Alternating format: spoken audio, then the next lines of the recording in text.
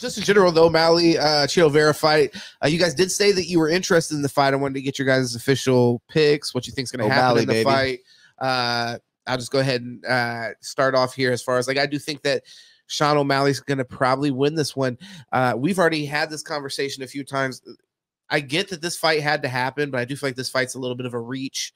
I wonder how much of this is the UFC not having faith that they're going to be able to make this fight in the future, because I think there's other fights that just made more sense in the weight class, personally, and just that are just more exciting. Chito Vera, did he lose his last fight, or was it the fight before that?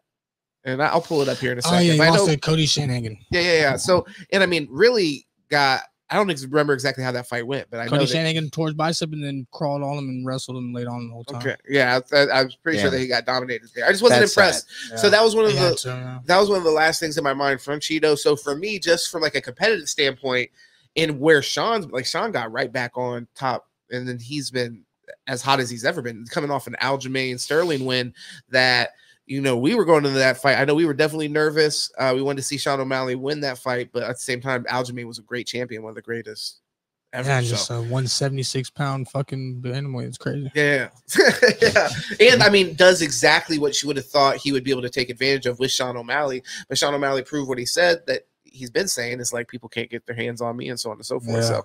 Yeah. So the same reason why this Henry Cejudo fight, they've been trying to make that happen, but I feel like they've had a little bit more integrity with that. They've made Henry that fight's gonna go deep water and fight.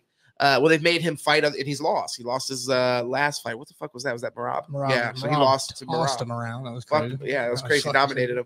But at least made him go back and earn it. With this Chito fight, it just feels weird. It feels like it's not really earned. I know it's supposed to happen because this is Sean's only loss, and I know this is what Sean wanted to avenge that loss. But just from what we've seen in the past, aside from their fight where Chito did win, it just doesn't seem like it's going to be particularly. O'Malley will finish at 30 seconds left in the second.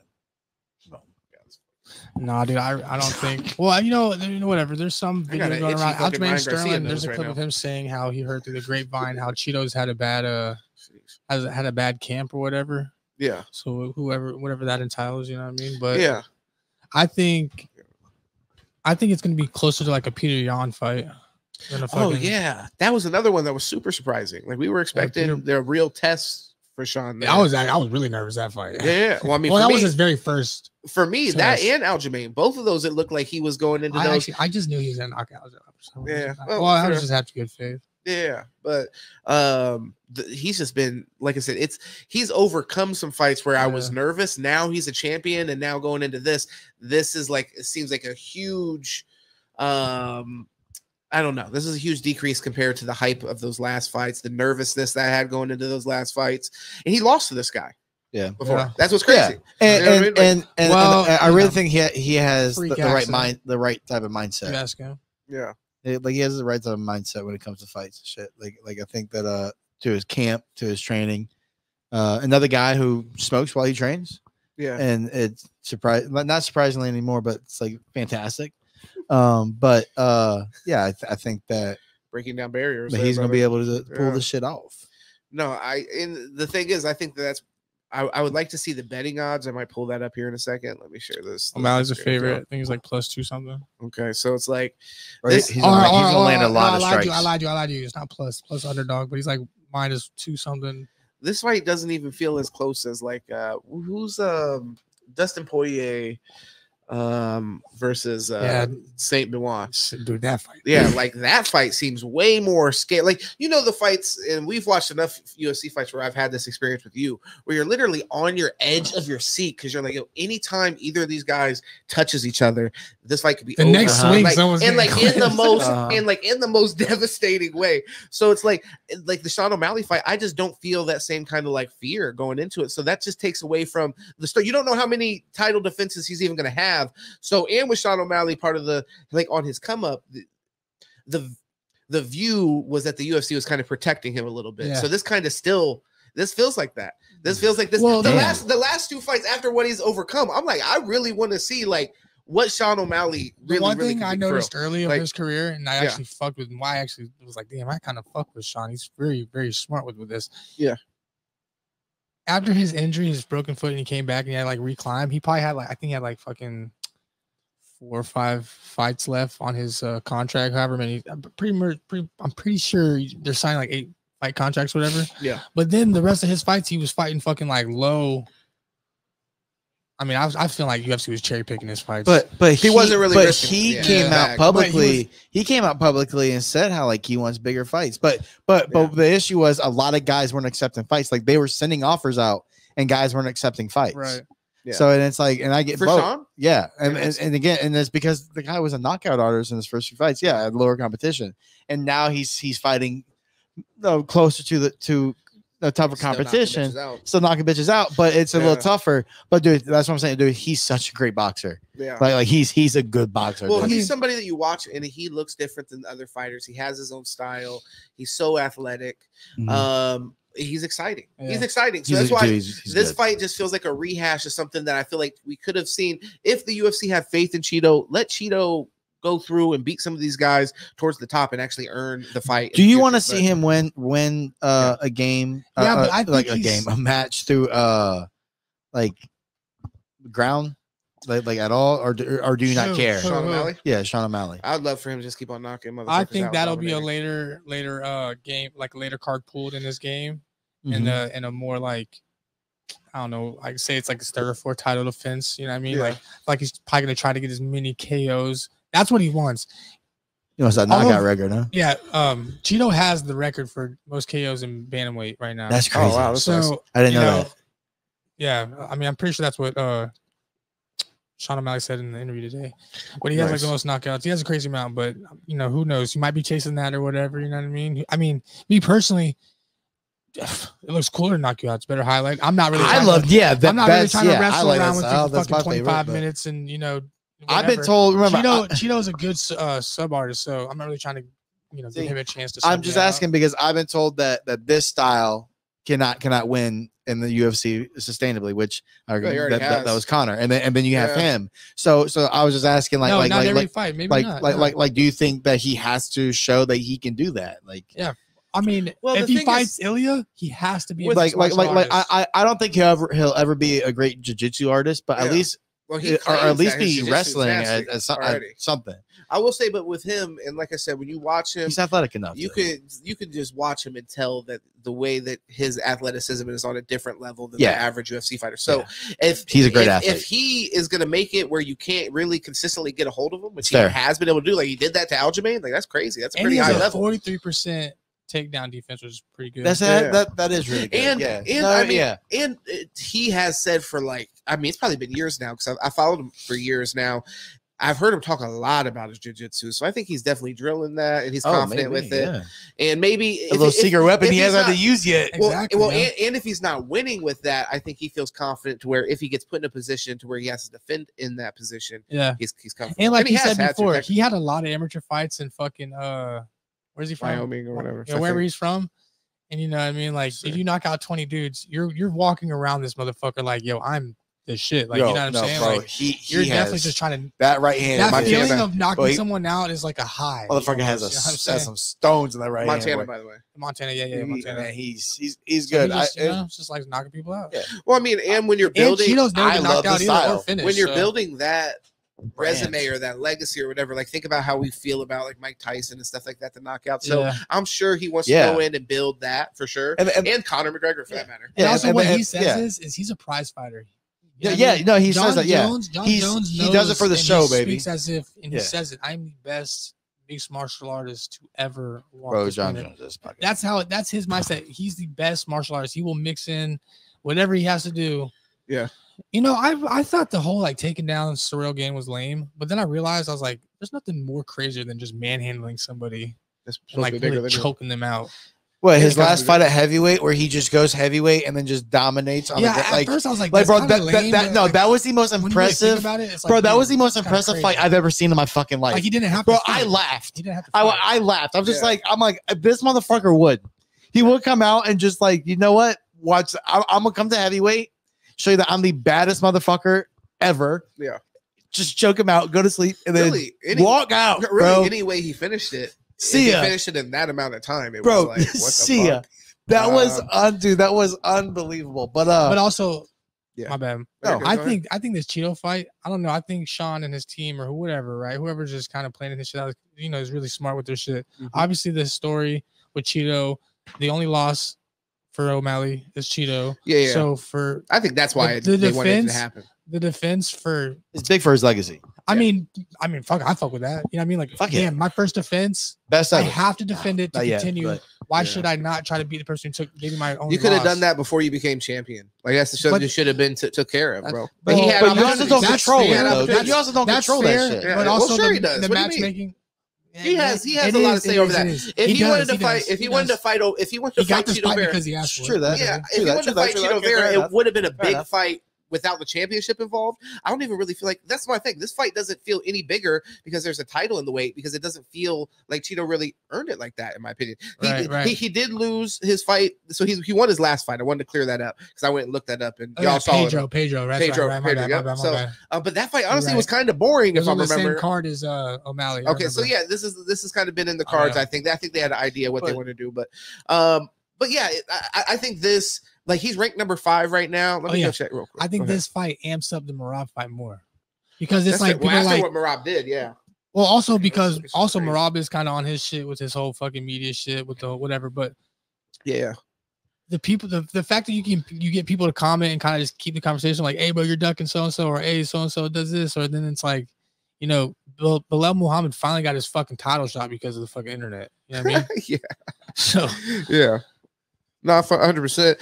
And I think that you are right that it builds it up in the way where, like I said, Merab went, he destroyed. And that makes you Henry even want to see it now more. You're like, damn, that's fair. He fucking did that to Henry. So technically, he's gonna do that to O'Malley. And I mean, the Henry Cejudo, I'll be honest, before Henry Cejudo fought Merab, if you wouldn't have made that fight, I probably would have been more excited for O'Malley Cejudo fight than I am for a Chito. I'm not big on people retiring coming back. Stay the fuck home. Yeah, but I wanted to. Well, don't click on it, brother, because I'm just. Just kidding, John Jones. Just kidding, John Jones. Come back. Just kidding. But so Merab is the number 1 ranked, number 1 contender, bantamweight. That's most likely happening next. After that's. I'm sorry. Yeah, you're good. How, like, is that the fight that if you're O'Malley you fear the most? Is Merab? Oh yeah, I think so. Now, and especially Styles. Oh, yeah, he's a complete fighter. He's a monster. Yeah, I mean, dude, any fucking.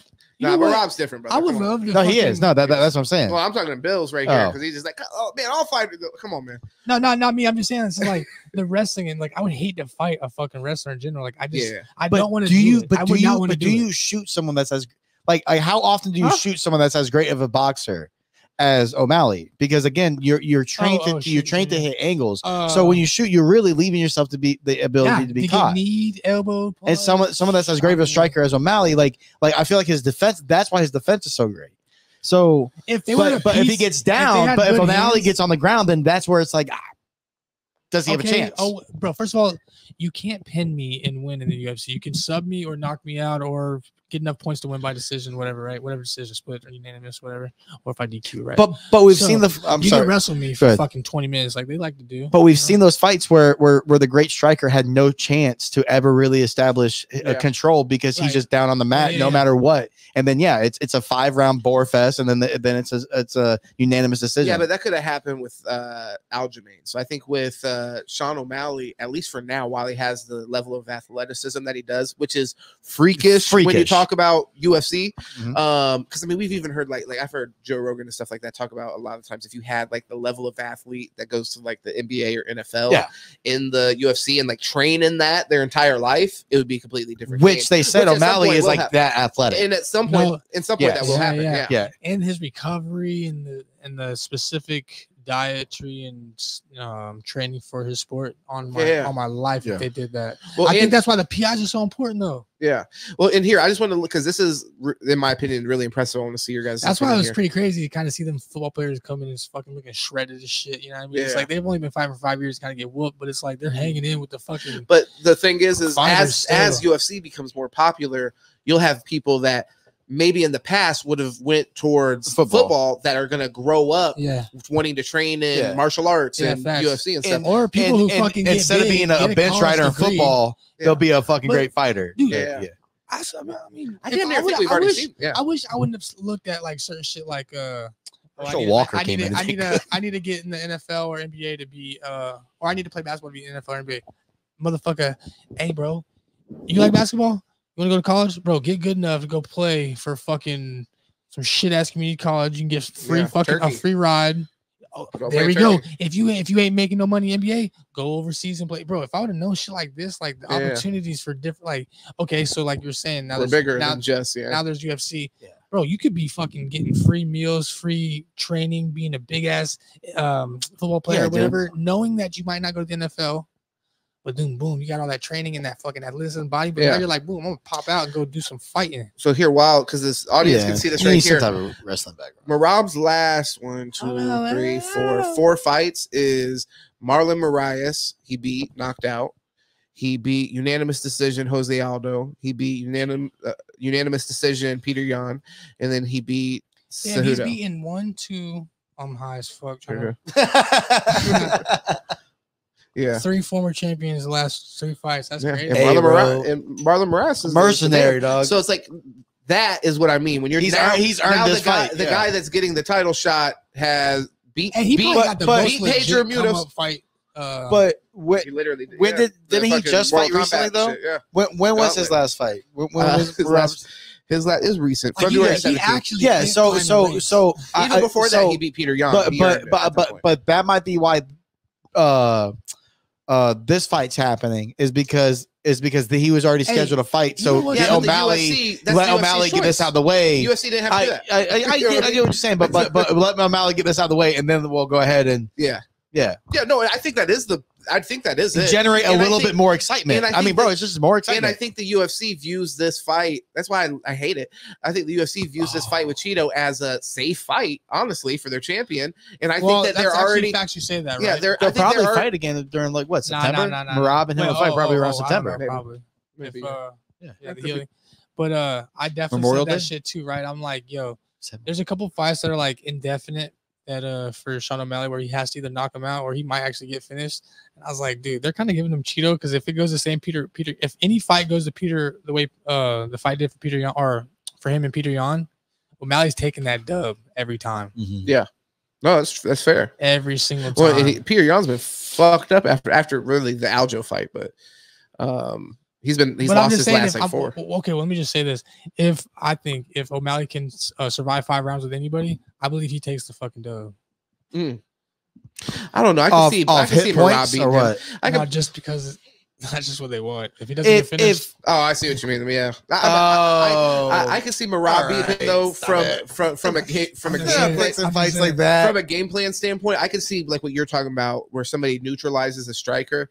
I think Merab has that kind of like ability. If their fight goes 5, Merab's winning that bitch also, because he's going to slow that fight down way too much. They keep putting off Merab because O'Malley has been working on his wrestling, and the more time you get, the more time. But there's working on wrestling, and then there's being a great wrestler. Like yes and no. I think his athleticism helps him a lot, and especially his length when it comes to the takedowns in wrestling. Henry but I don't know, bro. DC are Olympian wrestlers, dog. Yes, they got the belt, but they also got their ass whooped. What? Like, who cares? No, I get that. Yeah, I'm not saying it's impossible. So I believe in boxing and fighting. Like I think that if you master the art of boxing and fighting, you have the upper hand because you can punch at all angles. You know what I'll give, and that's where I like O'Malley. You know where I'll give wrestling props?